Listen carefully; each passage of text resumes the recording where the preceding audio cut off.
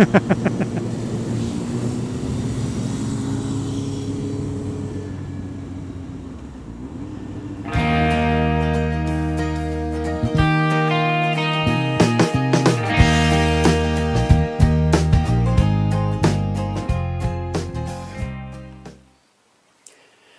afternoon everybody, Cam Biker here, and it's time for round 2 of these levers.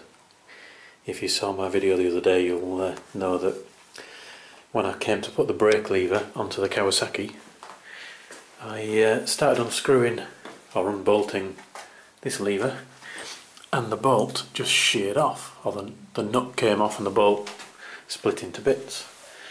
So I had to send off for a new nut and a new bolt or pivot pin, including delivery the princely sum of £9, which is far too much, but what can you do, eh? So I'm going to have another go at these, and hopefully this time it will be successful. Now the first job this time is going to be dead simple because there's no bolt to undo, just this pin.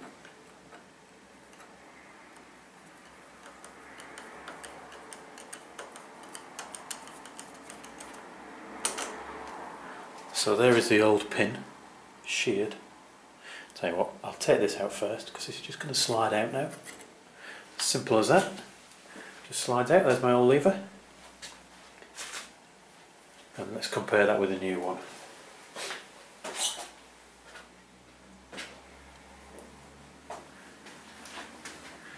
So you can see exactly the same shape,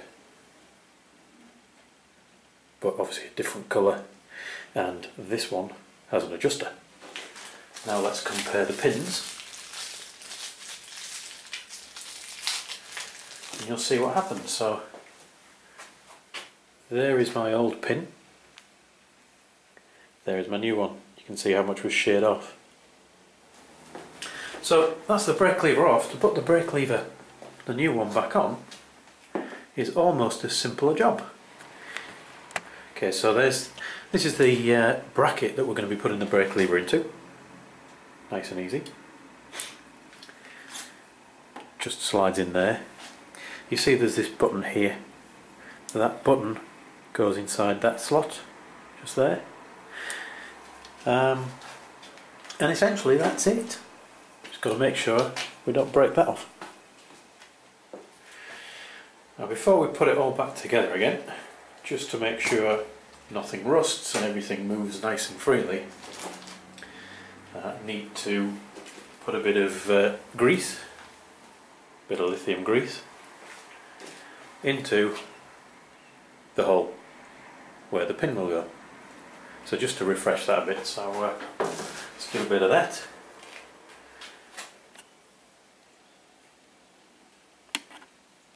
Bit in there will do nicely.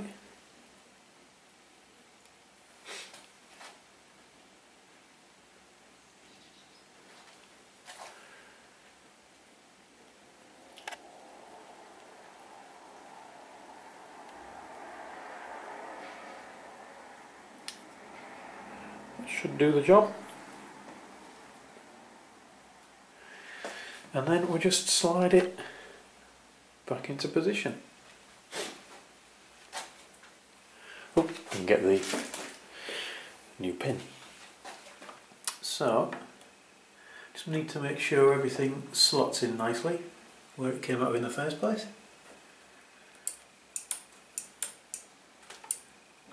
And then slide it so that everything lines up. Put the pin in.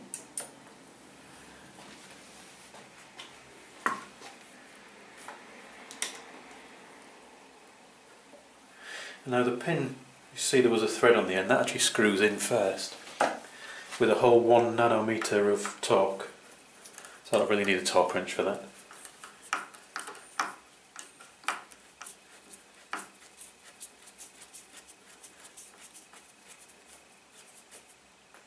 So that's that in place. I'm not going to give it any more than that.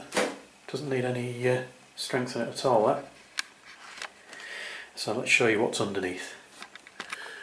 So you can see here is the bottom of the bolt. So that was a bit that was sheared off absolutely flush just there. So I've got my new £2 nut,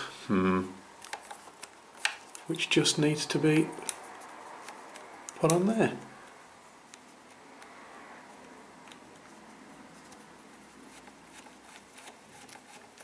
And I'll just nip that up a little bit, but not much, with a spanner.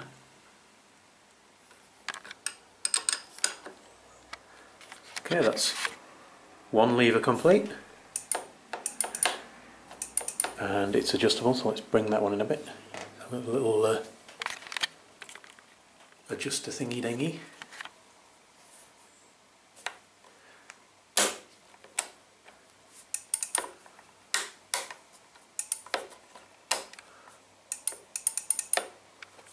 Perfect. So next job, this side. So the clutch side is the real reason I need new levers. You can see when my hand's on there, and it's obviously worse when I've got gloves on, that's a full stretch of my fingers, so I'm right on fingertips for the clutch. So I need the adjusters to be able to sort that out. So we'll start taking that one apart. Now the first thing I'm going to do with this is loosen off the cable. I've seen some videos where people don't do it, where people do it, and it looks easier when it's loosened off, so let's give it a loosen. Get a bit of free play in there, because this cable here is going to have to come out of that lever. And then we've got a similar arrangement. We've got a bolt hidden away in there. That looks like a real pain to get to. That I need to get off, again a 10mm bolt.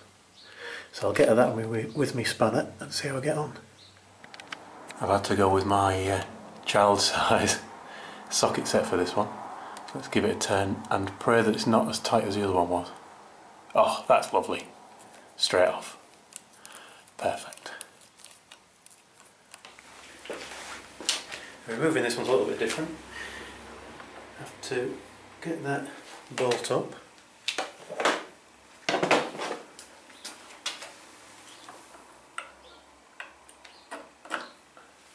That's a captive bolt on the Z750. I get that out. But it should still be quite easy, so we're wiggling the lever out. And the difference is this cable here is going to get in our way.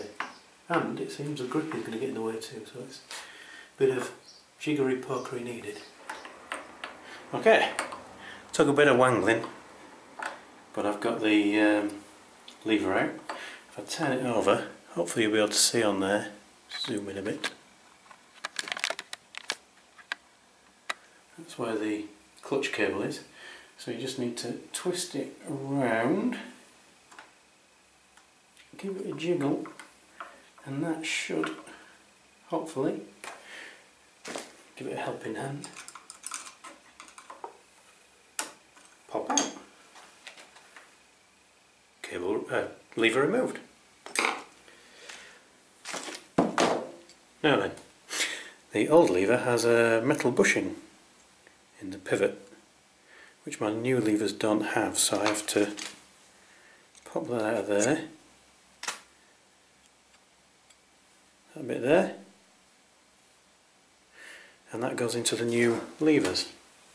The new lever. I've popped a bit of grease in there, and it should just slide in nicely. Oh, maybe I popped a bit too much grease in there, but you know, we'll have a bit back down the middle, keep everything rust free. And then I need to reverse the process. I need to put this back on the bike. So it should be a simple case of, see, he says simple, never is it? That needs to go back into the little holder.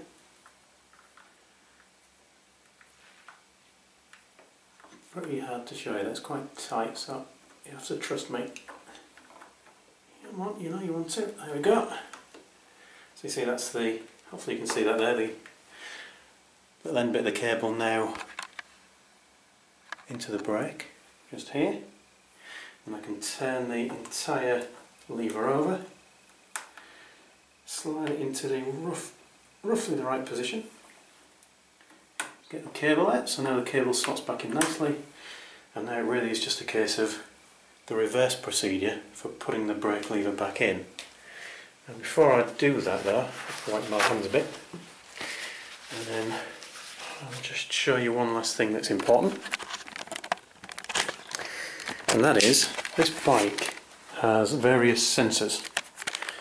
So it has a sensor on the clutch, it has a sensor on the gear position, and a sensor on the side stand, so that various combinations of those will stop the bike from starting.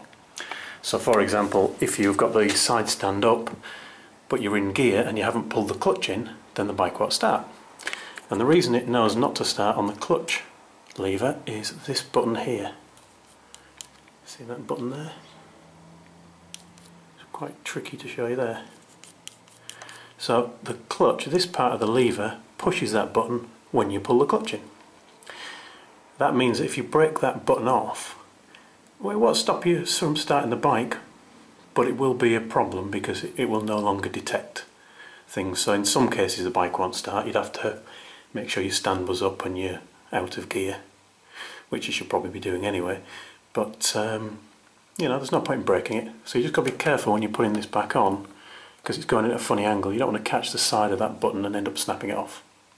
So I'm going to be watching for that as I do this.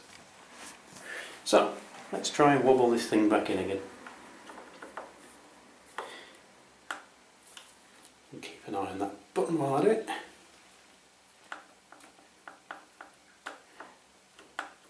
It's kind of a up and down wiggle as well as wiggling it side to side, and there it goes, it snaps back in. And now I just need to line up that hole, get my captive bolt back, drop that through, so that's it in its final position. Get my nut,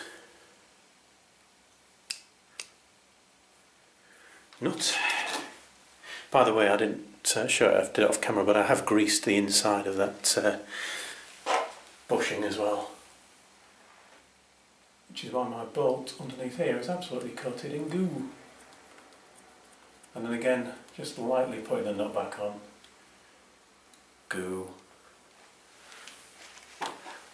Because it's 5 Newton meters, which is tiny, and I don't want to have to take this off in the future and do to myself what somebody did to me last time round. So just hand tighteners, just so there's no slack in there at all. That'll do nicely. Now then, there is one more job I need to do before I claim this is finished, and that's tighten up my clutch cable again. So obviously I slackened it off so I could get that cable out easily. I'll measure that properly and make sure I've got the proper free play later on. Let's see how that compares. So before I could only just get my fingers on, kind of like that, and now much better. And that's actually on the highest setting that I can turn this all the way into there. And if I've got little pixie hands, it'll work as well. So what I'll probably do is set it so that it's in a similar position to the other bike, so the clutches seem to engage at the same point. Quite pleased with that. Quite pleased with that indeed. There's the final result. So gold levers to go with the gold pinstriping on the bike. I could have had green, but I thought that was a bit much. Tosh said it should take about 10 minutes to do this. I think it's taken me about 15 or 20, but that's because I was being extra careful and videoing it. Yeah, very pleased with the results. Nice new adjustable levers both sides. And get the old lever back. In terms of usefulness, the adjustability is brilliant. In terms of looks, I think they're a lot more stylish. Let me know what you think. Thanks for watching everyone, ride safe, and I'll talk to you all again soon.